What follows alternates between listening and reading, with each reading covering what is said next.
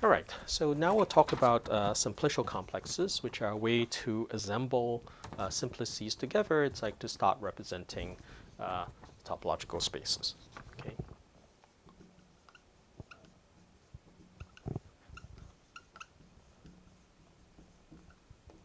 Okay, so let me give you a definition for what a simplicial complex is. All right, so a simplicial complex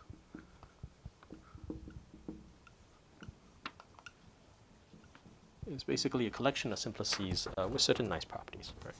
So is a finite collection of simplices. And we denote this by K, okay, with the property that if you have a simplex which is an element of the simplicial complex, and you have faces of that simplex. So tau is a face of sigma. Okay, this implies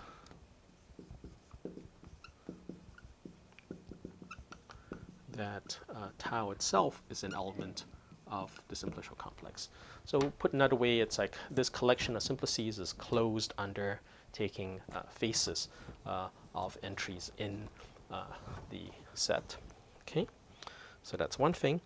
And then another thing is that, so given two elements of the simplicial complex, let's say sigma and sigma 0, okay, in the complex, then you can look at the intersection.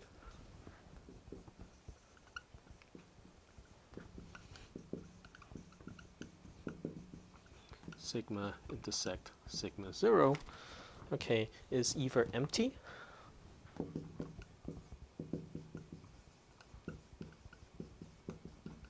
okay, or it is a face of both of these simplices. So it's a face of both sigma and sigma 0.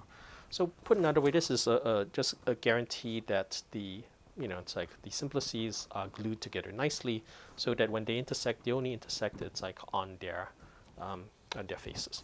Okay. All right. So in any case, so of course, if you have a simplex, you can talk about its dimension. So when you have a collection of simplices, in particular simplicial complex, we also want to talk about the dimension of that simplicial complex. So the dimension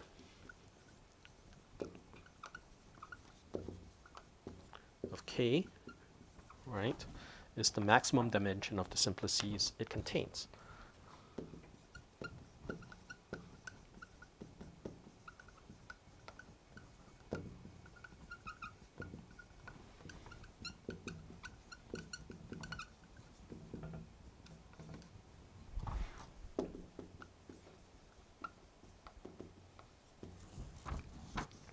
Okay, so that's one concept. And then the other concept is the idea of what is called the underlying space.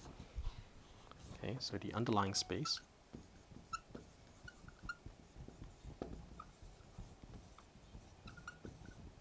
which I denote by sort of like the absolute value of K, right, is the union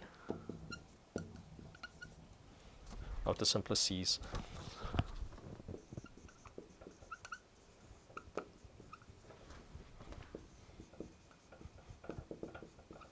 of course, it's like when you take this union, then it's going to be a subset of RD, where you have some sort of ambient space, right? And then so once you have that, you have to then also define a topology in this, and the topology we're going to endow, it's like this underlying space with, is the subspace topology, which comes from looking at the topology of RD and then saying that, it's like any open set in the underlying space is the intersection of an open set, it's like an RD, with sort of the underlying space.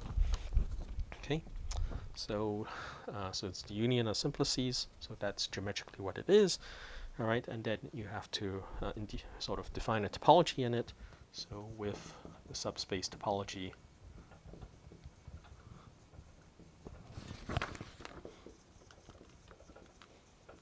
induced by the ambient space.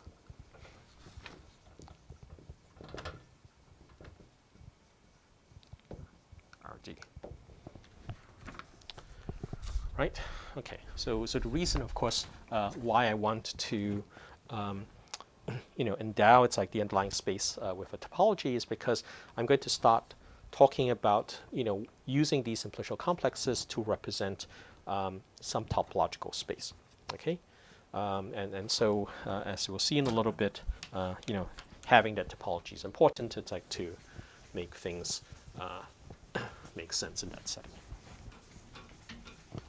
Okay, so if you have a topological space,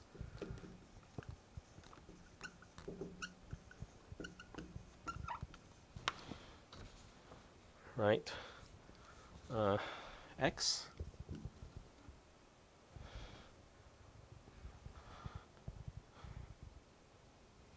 okay, has a triangulation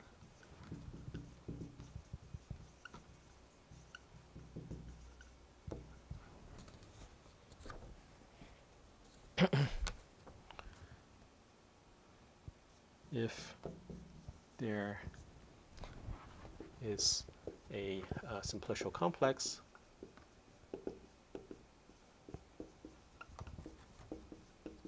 K together with a homeomorphism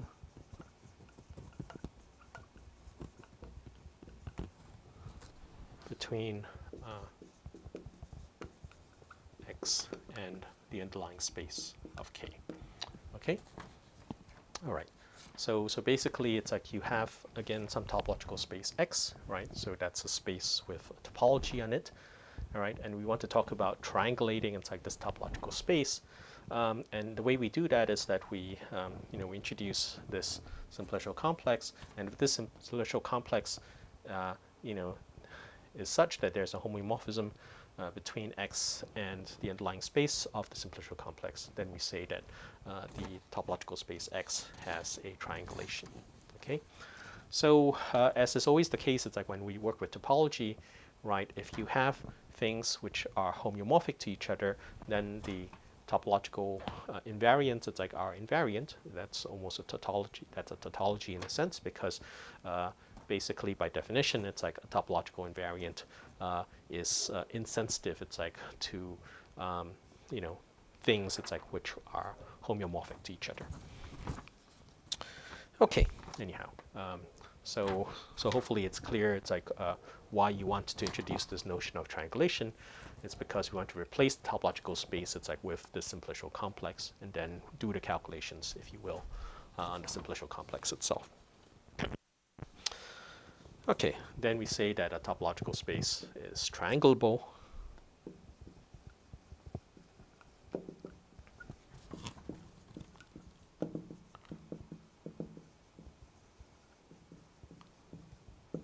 Right, if a triangulation exists.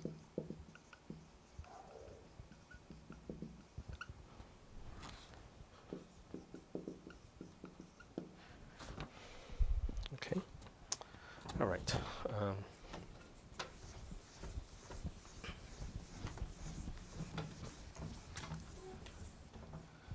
So the other thing we want to do is to look at subsets, if you will, of the simplicial complex, which are again themselves simplicial complexes. So we refer to such things as subcomplexes. So a subcomplex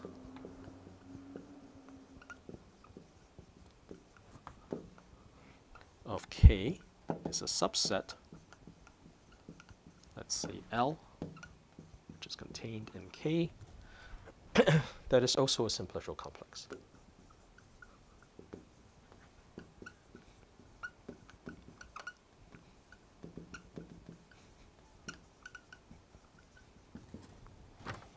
Okay, and we say that the subcomplex is full, okay,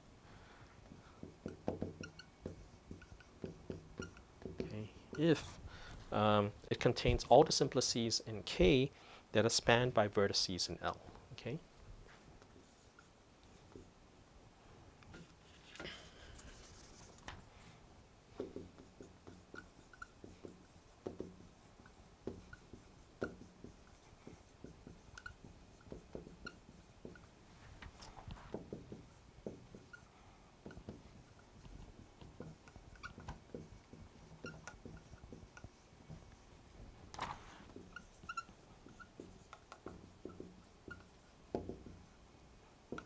Okay, so maybe let's have an example of that, just so that it's clear what's going on. All right.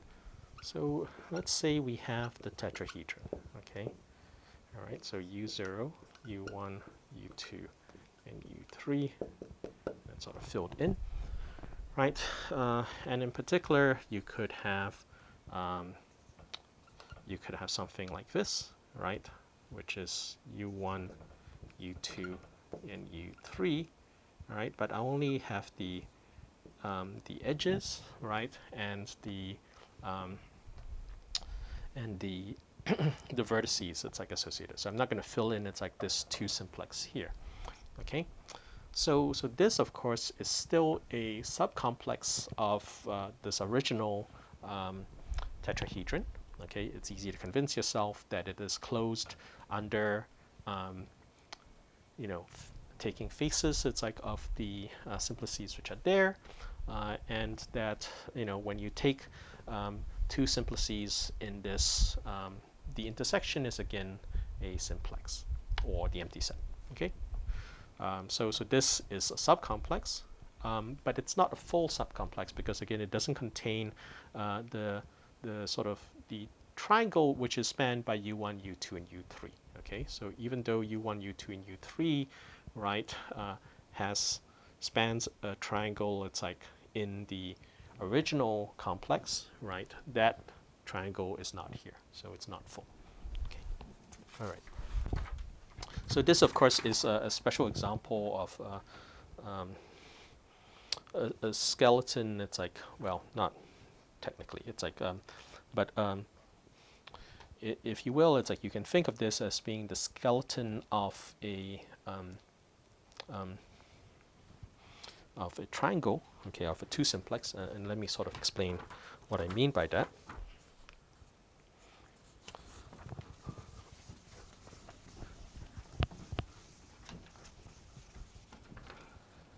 So an important subcomplex is this idea of is the J skeleton.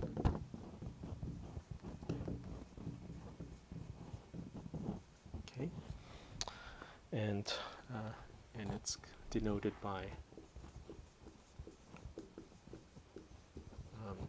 K with a superscript J. It's like, but in parentheses.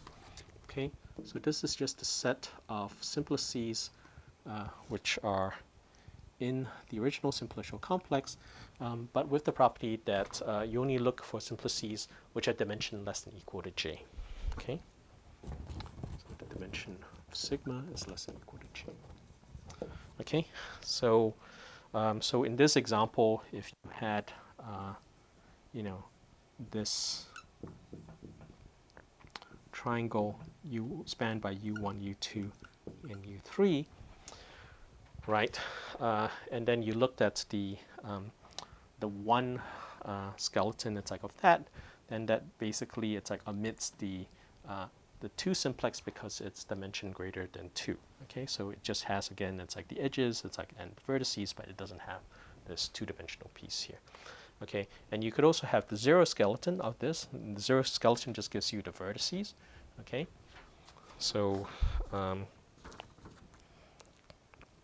so the 0 skeleton, okay, is the vertex set.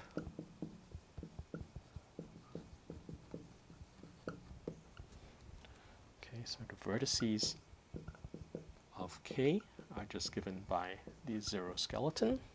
Okay, and then as we have sort of observed before, right, these skeletons in general are not full subcomplexes. So skeletons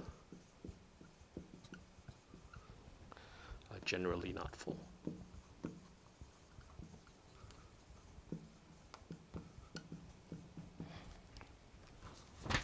Okay, all right.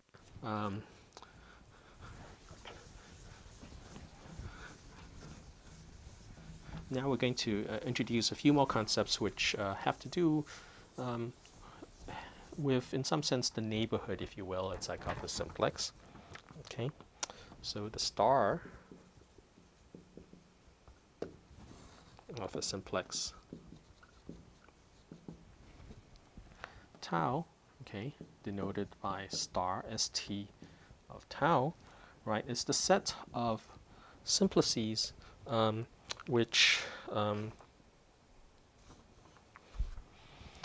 are cofaces, it's like of tau. Okay, so sigma is an element of K such that tau is a face of sigma. Alternatively, sigma is a coface of tau, right? So this consists of the cofaces.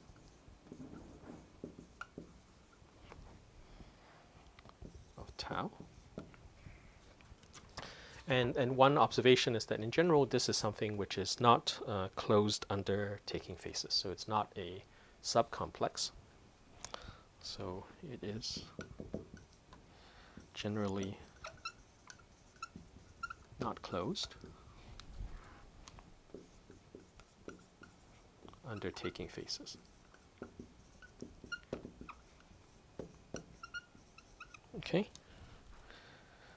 So what you can do, of course, is that you can add, it's like the missing faces, so that you get a complex. Okay. So adding the missing faces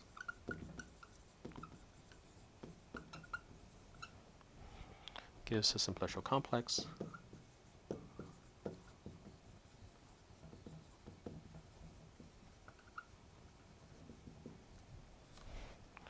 Which we refer to as the closed star.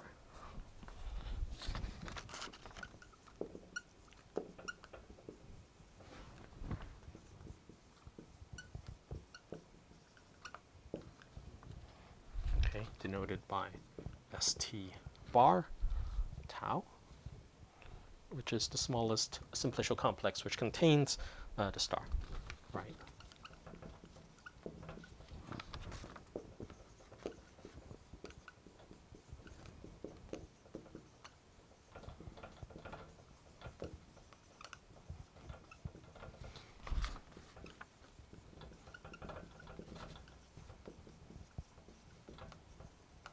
Okay, so maybe let's look at an example of this.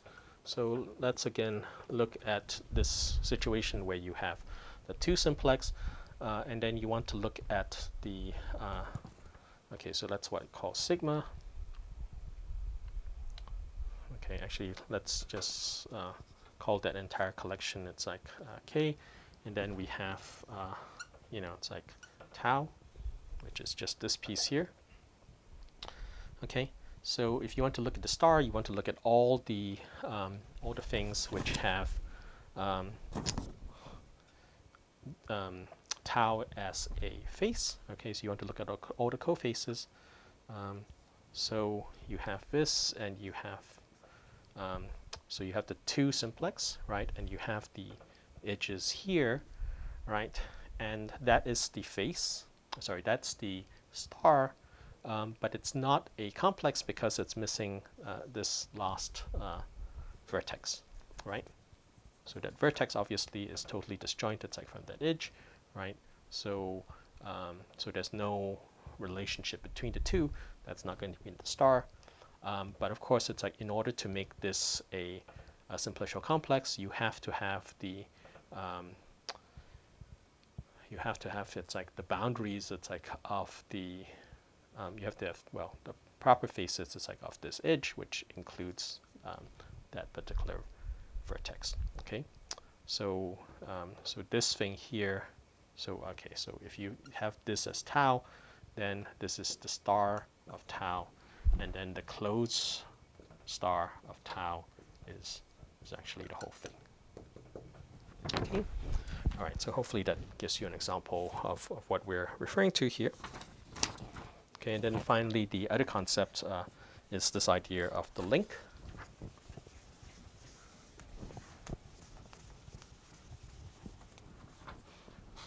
So the link Lk of tau is the set of sort of vertices in the star of tau such that the intersection between that vertex and tau, okay, is, oh, sorry, the closed star, right, is the empty set. Okay, so so in this case, for example, if you have that edge, then the closed star has that point, but that vertex, right, and that intersection at the vertex with that edge is empty, so you know that that vertex is in this link. Okay, so this consists of simplices in the closed star at a disjoint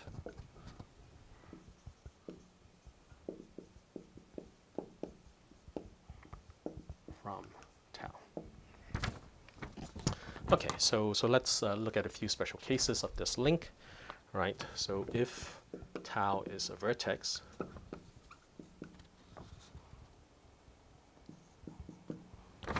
then the link of tau is just the closed star of tau excluding the star of tau. Okay, but then more generally,